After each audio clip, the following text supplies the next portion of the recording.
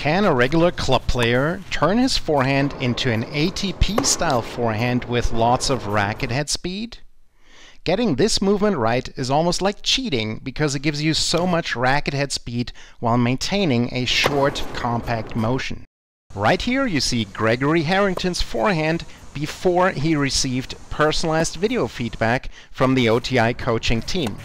His forehand was decent, but he lacked power and depth, and overall it was definitely not a weapon.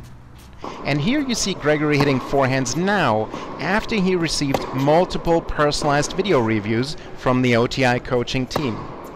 As you can see, his forehand improved dramatically, and he now has a lot more power and depth on his shots.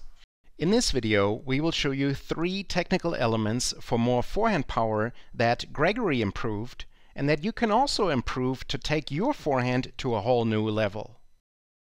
As part of that, we will also show you how to work on what we call the late hitting concept, something that is often also referred to as maximizing the lag on your forehand. The best forehands in the world all utilize this concept, and mastering it results in tremendous amounts of racket head speed on your forehand shots. But first, let's watch parts of the initial forehand analysis that Gregory received by OTI Master Instructor Greg Lesser. Hello Greg Lesser here, Online Tennis Instruction. Today we're going to take a look at your forehand ground strokes. So let's take a look at this here.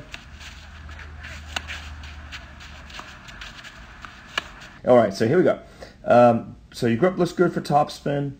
Now a little bit you do take the racket back up and then a little bit past the plane of your shoulders.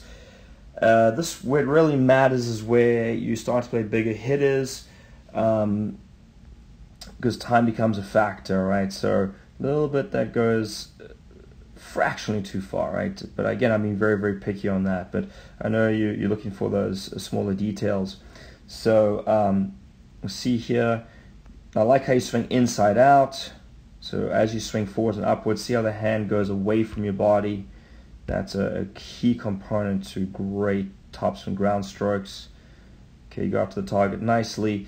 Don't quite transfer the weight all the way to the front foot. Okay, and we'll see that from the side.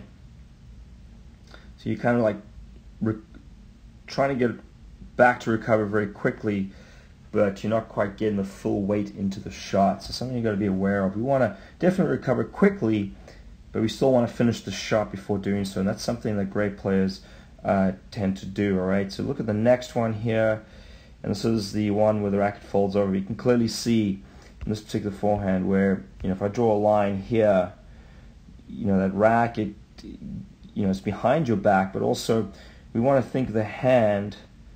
If we look in relation to the shoulder, I always look to see the hand's always on kind of this side. We never want it to be behind the shoulder, right? So you want to keep the elbow a little more bent, but keep the hand in front of the shoulder.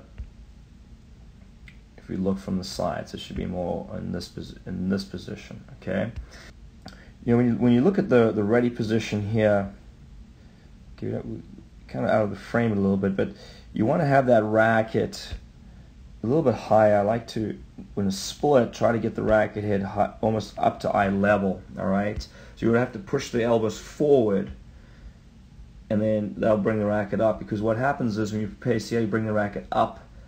Okay, it gets quite high here, and then the result is the racket strings point slightly open. Now we see Nadal does that because anatomically, the higher you bring that racket up, just anatomically, the strings will then start to point upwards. But ideally, try to keep the racket tip more at eye level, thereabouts. Okay, this is sufficient. And you see how the racket's angled slightly this way, the strings are down. You want to try and maintain as much as you can, having short take-backs, compact take-backs. So a little bit better in the ready position, more organized, looking at the tip of the racket, turning more at eye level. And then I really think that what's going to help you is using the drills in the late hitting concept. It's the total forehand domination, more forehand power. I think you have the ability to work on late hitting, but even if you don't get the lag, just the drills alone, I use them very successfully in live instruction and lessons and in clinics, and it gets people to shorten the takebacks, and then some players will develop the forearm lag. You definitely have the ability to do that. So I would highly recommend that you go through the drills, look at module 1, and I will reference the videos, but there's explaining late hitting, and then there's parts 1, 2, and 3. Work through those drills, and just the idea of having your racket tip a little more to the side, pointing to the side, and when the racket falls, I'm going to have to draw on the court here just to make it a little more visible. When the racket falls, when it goes down, you want to think that racket tip is pointing to the side fence. And then as you start to drive your hips, so you've gone through the 10-day quick start guides, talked about the hip drive and day 2. As you start to drive your hips, the racket will start to move forward, all right? So you get into that you fully load with your legs, the lowest part of the swing, the slot. The racket tip, to exaggerate, is facing the side fence, maybe a little further back, all right? But then as you uncoil, as you drive, the racket will flip. So this was your racket. It would then flip like this to this inside position where you get that slot position. So it moves from here to here, right? So the key is really to lay that inside flip. Once again, just doing the drills will help you loosen up, but it'll help you abbreviate the swing and may even add some lag as a bonus. Okay, so it'll help you abbreviate the swing going through those drills. I really like how you close the racket. A lot of really good things happening here, all right? So I really highly recommend that for the shortening the take back. Like how you keep the left arm out there. Try to keep it out a little bit longer, and just I don't think you have an issue with over rotating, but just try to keep the elbow, prevent it from going behind you, all right? But main thing is shorten that take back, work through the late hitting progressions. Now, if we look at the side here, now first things, your ideal contact point would be in line with whichever toe is closest to the net, right? So whether you're playing open, semi, or neutral, whichever foot is closest is a general guideline, all right? Now your ideal hitting zone is between your knee and your chest, or your I should say your hitting zone is there. Your ideal hitting zone is around about hip height, all right? Now, it depends a little bit on the grip. You have a good grip for topspin. Looks like you're favoring more of like a grip 4, if I can see correctly in the video. So, with the Eastern grip 3, it's more hip level. And then with a semi-Western, maybe a little bit higher, all right, just because of the grip. And you can do that. If you just swing full down, you drop the racket, and then you swing upwards, lifting the shoulder, and you'll see where the racket naturally levels out, and it'll be a little bit higher, all right. So, but you're definitely within the range of correctness here. Okay, I actually have a block here. Let me see if this will draw for me. There we go. So that's kind of around, in that window, and this would be kind of ideal with your grip maybe a little bit higher. Okay, so I hope that's answered that question. Now, as far as stepping in, if you do widen stance too much, if you cannot push with this back foot and you cannot drive this hip and core as described in the course, then you definitely know you're maybe stepping too wide. Not many people do this. Most people understride, but there is a case of overstriding. So it looks like sometimes you do overstride. Nice extension here. But you'll see here how you're kind of on the heel of your foot, and your body lean or tilt is backwards, right? So you want to try to get the weight, if anything, you want to be up on the ball of your foot, right? So you need to transfer it all the way to the front foot, where instead of this back foot being flat and grounded, you would actually be up on the back toe. And you'll see that in the quick start guide. You should also see when Florian talks about the X factor, all right? So you haven't fully transferred that weight. So at the end here, you want to think at least this is your body, maybe a little bit of a positive tilt, all right? And then you'll be up on the back toe, and then you may even be up on the heel. Sorry, the heel may be off the ground, where you are more on the ball of the foot, on the front foot. Okay, and that's all in the quick start guide there.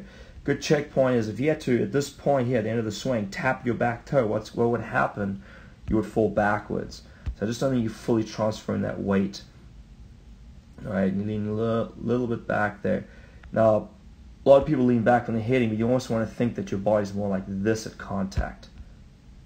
All right, so I recommend doing days 1, 2, and 3, the quick start guide, just focusing on the weight transfer, and then spend time on day 3, the cell feeds, and get that transfer onto that front foot.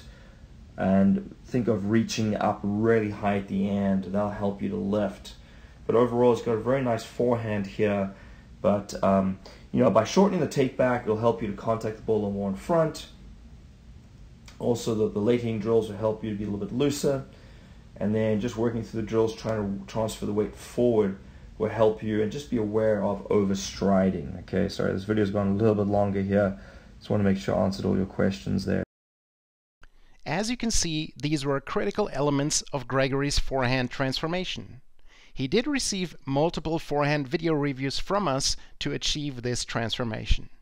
The first personalized video analysis is usually a game changer and leads to big breakthroughs.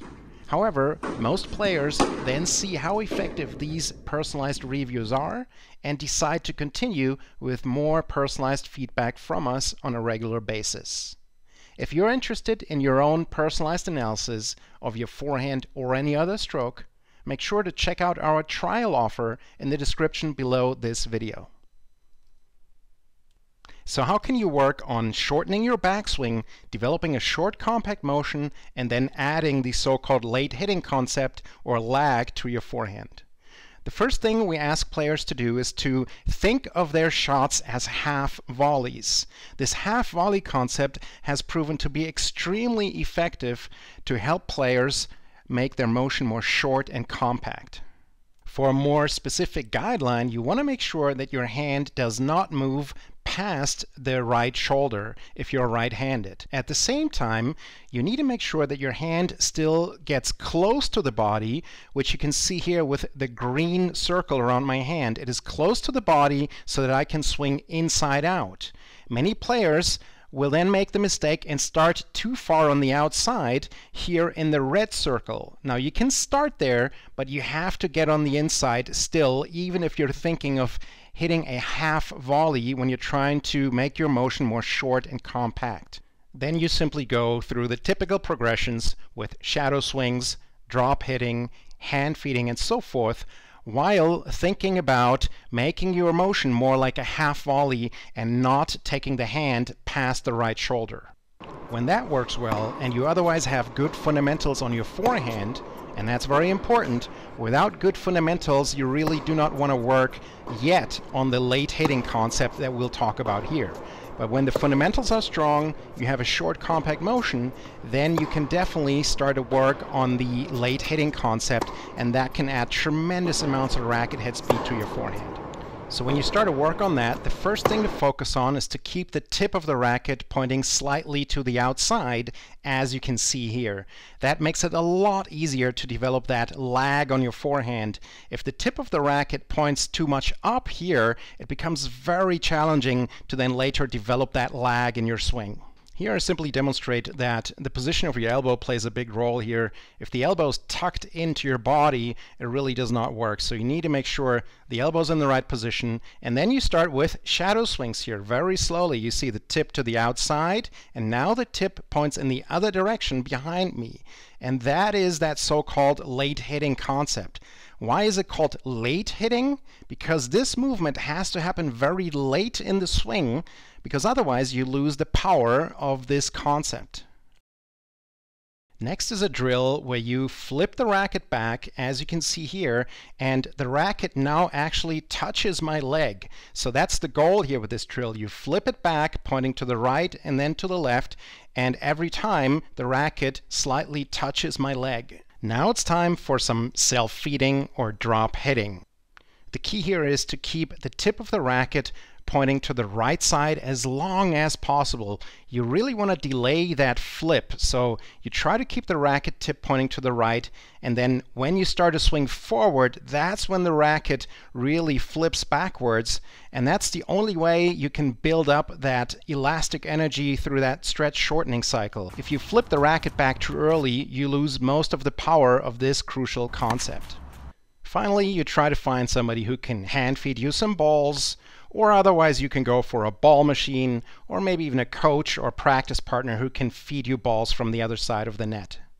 So that's how you can work on these crucial technical elements and add a lot of racket head speed to your forehand. Right now we have a special trial of our OTI Digital Coach available for you. It not only gives you access to all our video courses and modules, but you will also receive your own personalized video analysis from one of our OTI certified instructors. Simply send us a video of the stroke of your choice during your trial, and you will receive a voiceover video analysis with laser-focused feedback on how you can transform that stroke into a real weapon. Simply click the link inside or below this video for all the details.